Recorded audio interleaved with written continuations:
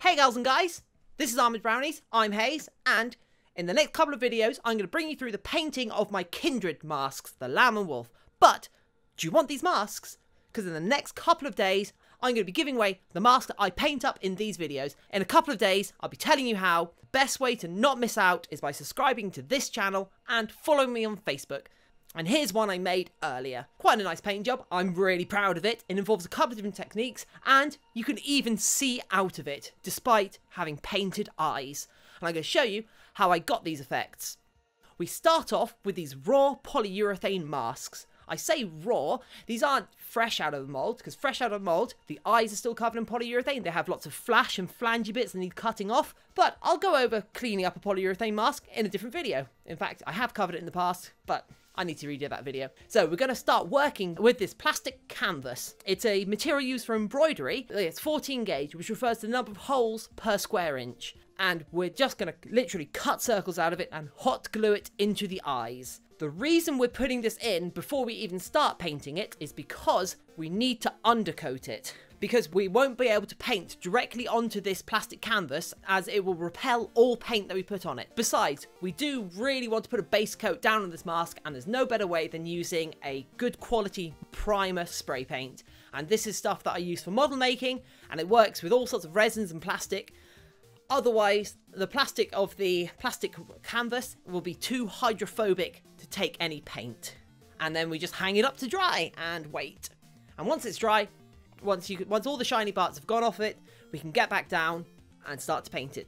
Because we're going to be actually dry brushing it, it's super important that the base coat is 100% dry. So how are we going to paint this purple mask? We're going to approach it from brown, because we've got to think about what sort of colour depth are we going for? What effect are we trying to achieve? We are trying to make this mask look like either a purple wood or a painted purple mask.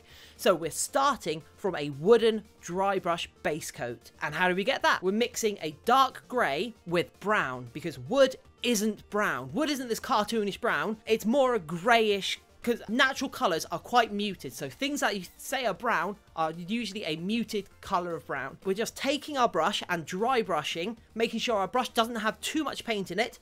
It doesn't look wet when we look at it. It has no reservoir of paint in it, and we're just sweeping it over, catching all of the high details, making sure we miss all of the crevices. This keeps in all of the contrast of all of the details we put in, and make sure that the creases, the seams, and we do a couple of layers of that, going from a dark grey to a kind of slightly lighter greyish brown before we even think about introducing some purple.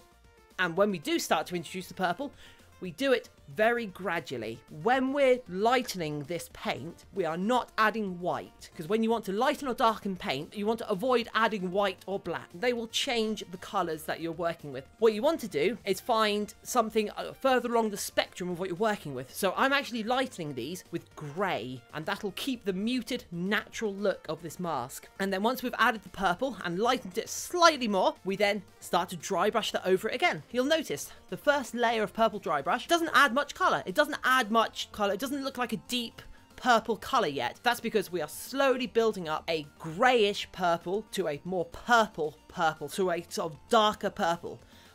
And every layer we're putting down slightly less paint. The layer below it shows through, and we get this rich wooden stained purple effect. Because if you've ever looked at a native mask, they don't use thick acrylic paints, and they tend to be old and worn out, where the wood has been stained by the colours that have been put on it, and the paints that were on it have been worn away. And since Kindred, lamb and wolf, are basically fairy tale characters, it makes sense for their masks to be more natural. But the last step that we actually use, we use a much lighter purple, but very sparingly, because we're just going to catch the edges, the highlights. Basically along the ridge of the nose, the ridge of the brow, at the edges of the mask, along the ears, and that just brings out the purpleness. And that is the dark purple base coat done. The interesting thing about simply dry brushing the colours on slowly, you can have your colour, your purple, go over it, but when you look from afar, the mask will look purple, look like a dark, deep, rich purple. But when you look quite close, you'll be quite surprised there isn't actually that much purple on the mask. Most of it is still black or grey, and it gives this fantastic effect. But now we move on to the next technique, airbrushing. And this is what we're going to use for the eyes, because airbrushing can get this fantastic powdery mixed colour effect, so you can make something look really nicely magical and light and bright. We're going to start from a nice light base colour. Because we're painting it over black, we want to put down white first. Here it's white mixed with a little bit of blue, just to make it a nice light blue, because otherwise the colours that go over the top of it will be affected by the black base coat and almost washed out. If we put the white down, and white ink from an airbrush is incredibly strong, it can go straight over black. As you can see, we then move on to the darker blue, and that goes over the white nice and vibrantly. Just going to do the same with the purple. We put down a light purple first, and then the dark purple goes on over top. We're not being too worried about catching the edges of the eye sockets, because it creates an effect called Object Source Light, OSL, which actually makes it look like the eyes are glowing and glowing onto the edges around them.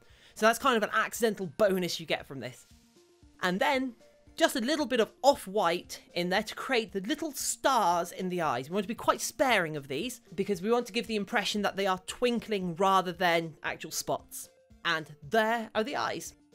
And now we move on to the third technique. Although the third technique isn't exactly a fancy pants painting technique, this is literally just painting. We're just painting the white onto her symbol. But because we're going over black, we're actually using a very strong artist white acrylic paint. If we wanted it to be a perfect, brilliant white, we would be mixing up from a light grey and then going light grey, slightly lighter grey, white and white, and doing a couple of layers. But because I'm wanting to make it look like a native mask, wanting it to look tribal, we're actually trying to allow it to look less perfect, to let some of the grain effect underneath that we put through, to make it look worn and old. So from a distance, it will still look like a solid white, but if you look close, the underlying texture of the mask still shows through. So we're watering that acrylic down and painting it on, waiting for the layer below to dry, and going over it again. And now, with that done and dry, it just needs varnishing. Because this is a wooden mask and wants to look really naturalistic, I think it needs a matte varnish. So I hit it up with a matte varnish, so it takes all the shine out of it, and makes it look a lot more wooden and natural, and the shine that any of the paints have left on it off. And we just hang it up to dry with its sister mask. There we go. Here is some up close shots of it. You can see the texture effect. You can see how it's been all brought out, how we've been utterly rewarded by all the effort we put in the sculpt. Dry brushing on that paint job has really brought out the texture we sculpted in there, and it's super easy. We're not trying to paint on a wooden texture, we're just bringing out what we've already put in there. And you can still see through the eyes. I hope you've learned something from this and have been inspired to approach painting in this way yourselves. But if you want to know more, please ask any questions in the comments, and be sure to stick around, subscribe to this channel, and hopefully in the next couple of days you'll get a chance to win this, and also I'll show you how I paint my wolf mask as well. Thanks, and goodbye.